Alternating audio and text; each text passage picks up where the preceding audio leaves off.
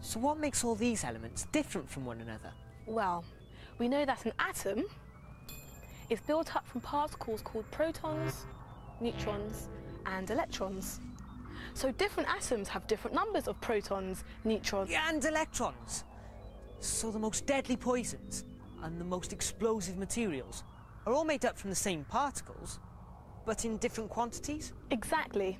And because of that, an atom can be totally described by just three things: its chemical symbol, its mass number, and its atomic number. So these three things can tell us everything about the structure of an atom? Mm-hmm. How? Look, I'll show you. Let us start with the lightest element, hydrogen. Now, what's the symbol of hydrogen? Hydrogen's chemical symbol is H. That's right. Let's put the letter H on our chart. Now, let's take a look at the atomic number. This is important. The atomic number of an atom is the number of protons in the atom. So let's take a look at this hydrogen atom. How many protons do you see in the middle? Well, there's only one proton. So does that mean its atomic number is 1? Yes. It's got one proton, which means its atomic number is 1. This number always appears in the bottom left-hand corner of the elements panel in the periodic table. Okay, so what does the mass number mean? The mass number is the total number of protons and neutrons in the atom's nucleus. But this atom hasn't got any neutrons in its nucleus. So what does that tell us about its mass number? I guess it tells us that this atom has a total of 1 proton and 0 neutrons, which makes its mass number 1? Yes, exactly. Its mass number. This number always appears on the top left-hand corner of the elements panel in the periodic table. So the atomic number and the mass number tell us how many protons and neutrons are in the atom's nucleus. But what about the number of electrons in an atom? You need to remember that in an atom, the number of electrons is always the same as the number of protons. Is that because electrons are negatively charged and protons are positively charged? So the charges are balanced in an atom? That's right. So the atomic number of an atom also tells us how many electrons are in an atom. And in this hydrogen atom? It's got 1 proton, so it's also got 1 electron. So, now can you see that the atomic number, mass number, and chemical symbol can completely describe an atom?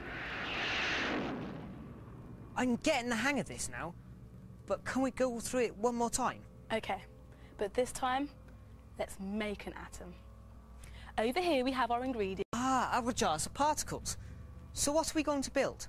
Let's build helium first. Helium's atomic number is 2. So what does that tell you? The atomic number is the number of protons in an atom. So helium has 2 protons in its nucleus. Right, let's get started. 2 protons. Here we go.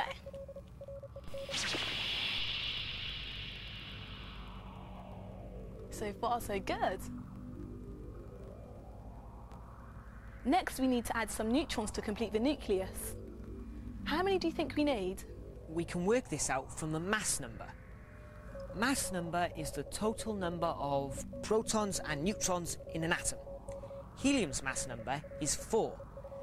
Now we know we've already got 2 protons, which means we must need 2 neutrons to make the mass number of 4. Exactly. 1, 2 neutrons. Let's try it. So we've just built a helium nucleus? Yep. Now, in order to complete the atom, we need to add the electrons. So, how many electrons do you think we need to add? In an atom, we have the same number of electrons as protons, so we need 2. 2 electrons coming up.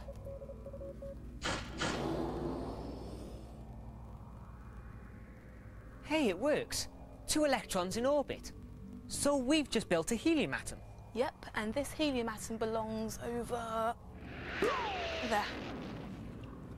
Can I have a go now? What can I build? Okay, next element in the periodic table, please. No. It's an easy mistake to make, though. We're following the element's atomic number. Neon has an atomic number of 10, whilst helium has an atomic number of 2. So the next element... We'll have an atomic number of 3. And that's... lithium. Atomic number is the number of protons in an atom. So we'll need 3 of these.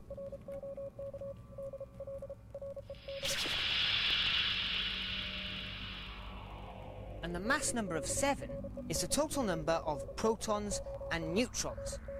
We've already got 3 protons, so we'll need 4 neutrons to make a total of 7.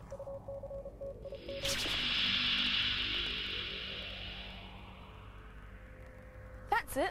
You've just built a lithium nucleus. Now, to finish off the atom, we need some electrons.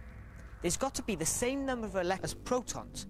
And we've already got 3 protons, so we need 3 electrons. Hey, I'm getting the hang of this.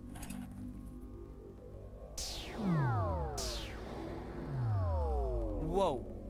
What's going wrong with our electron shells? Or am I seeing double? Don't panic. That's supposed to happen. Electrons orbit the nucleus inside shells. However, the first shell can only contain 2 electrons. Any more than 2 electrons, they may need to go inside the second shell. So the third electron has a shell of its own? Yes, and that makes the atom very reactive, but we'll find out more about that later. So I've just built a lithium atom? Yep, you have, and it belongs over there. OK, so can we build something else? How about carbon? OK. Where's carbon on the periodic table? There, it's there. OK. Number is the number of protons in an atom. So we need 6 for carbon. So here we go. 2, 4, 6. And carbon's mass number is 12, which means there's a total of 12 protons and neutrons in its nucleus. Yes, but we've already got 6 protons, so we only need 6 neutrons to make the total of 12. Would you like to do the honours? Certainly. 1, 2, 3, 4, 5, 6 neutrons. So that's carbon's nucleus built. And now for the electrons. In an atom, the number of electrons is always the same as the number of protons. And we've got 6 protons. So we need 6 electrons. Shall we try 3 each? OK. Here's 1. There's 2. Remember, the first 2 electrons orbit around in the first electron shell. Here's the 3rd electron. Aha! So it goes into the 2nd electron shell. As does the 4th.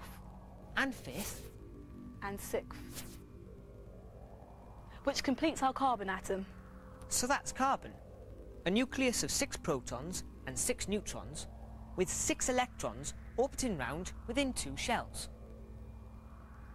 So what would happen if we were to add a couple of extra neutrons to the atom's nucleus? Try it. Are you sure? Go on. Give it a go. Here's 1. Here's 2. So that's 2 extra neutrons inside the nucleus. Uh-oh. Why is it shaking like that? Have I broken it? You've turned the atom isotope. An iso what? An isotope. This is a different atomic form of carbon. So in an isotope, we've got extra neutrons in the nucleus. But everything else is the same. Exactly. And those extra neutrons make the isotope unstable. Unstable? So what's going to happen to it? It will break down. Look.